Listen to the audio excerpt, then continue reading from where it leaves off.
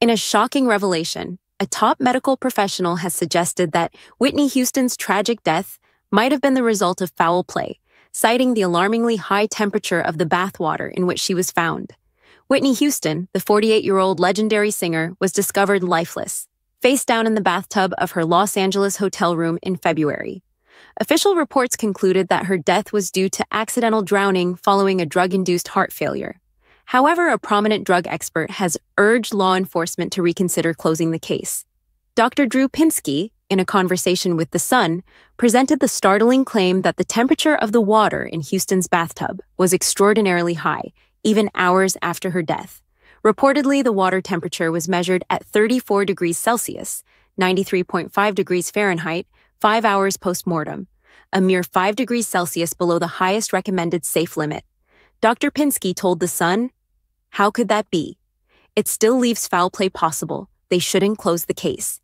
Adding to the speculation, Houston's family has expressed their belief that her death was not a mere accident. In their grief and search for answers, they have previously pointed fingers at the drug dealer who allegedly supplied the cocaine found in her system at the time of her death, suggesting he might have had a hand in her demise. However, police investigations have subsequently cleared him of any involvement. Whitney Houston's struggles with drug and alcohol addiction were well documented, and in the days leading up to her death, she was observed appearing fatigued and worn out. Despite her immense talent and success, her life was marred by the demons of substance abuse, which she battled for many years. The circumstances surrounding her death continue to be a topic of intense discussion and speculation. The idea that her death could have involved foul play adds a chilling layer to the narrative of her final days. The family's suspicions, coupled with Dr. Pinsky's assertions about the bathwater temperature, have fueled a renewed call for a thorough re-examination of the case. Whitney Houston's untimely death remains a tragic loss for the music world and her fans globally. As her family continues to seek closure, these new claims underscore the complexity and mystery that still surround the singer's passing. The suggestion of possible foul play serves as a stark reminder of the many unanswered questions in the wake of her tragic end.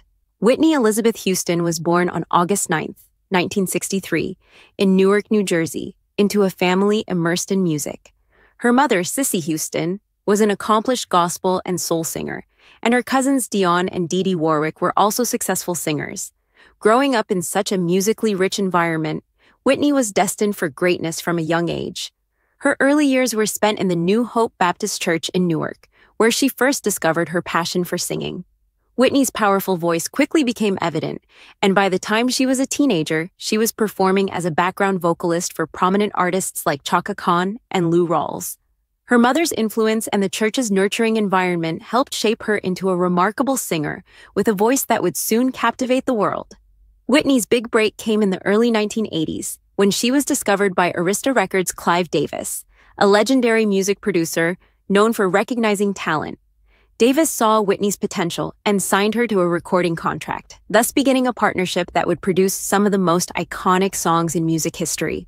Her debut album, Whitney Houston, released in 1985, was a massive success, producing 3 number-1 singles: Saving All My Love for You, How Will I Know, and Greatest Love of All. Whitney's crossover appeal and stunning vocal range made her a global sensation. She collaborated with numerous artists and producers throughout her career, including Babyface, Jermaine Jackson, and Michael Masser. These collaborations not only enriched her music, but also solidified her status as a versatile and influential artist. In 1992, Whitney starred opposite Kevin Costner as in The Bodyguard, a film that showcased her acting skills and featured one of her most famous songs, I Will Always Love You. This song became one of the best-selling singles of all time and earned her numerous awards, including Grammys and American Music Awards. Her work in the film industry further expanded her reach and influence, making her a household name worldwide. Despite her soaring career, Whitney's life was fraught with personal struggles. Her marriage to singer Bobby Brown in 1992 was a tumultuous chapter marked by public scandals, substance abuse, and legal issues. The couple's relationship was often under intense media scrutiny, which took a toll on Whitney's public image and became increasingly apparent in the late 1990s and early 2000s. Her once pristine voice began to show signs of strain, and her public appearances were marred by erratic behavior. In 2002, she admitted to using drugs in an interview with Diane Sawyer, famously saying, "Crack is whack." This period of her life was characterized by multiple rehab stints and a struggle to regain control over her career and personal health. Whitney Houston's fame can be attributed to her extraordinary vocal talent, magnetic stage presence, and ability to connect with audiences through her music. She was often referred to as the voice, a testament to her powerful, soulful, and technically flawless singing. Her ability to convey deep emotion through her songs resonated with millions, making her one of the most beloved artists of all time. Her influence extended beyond music. Whitney was a trailblazer for African American women in the entertainment industry, breaking barriers and setting new standards of excellence.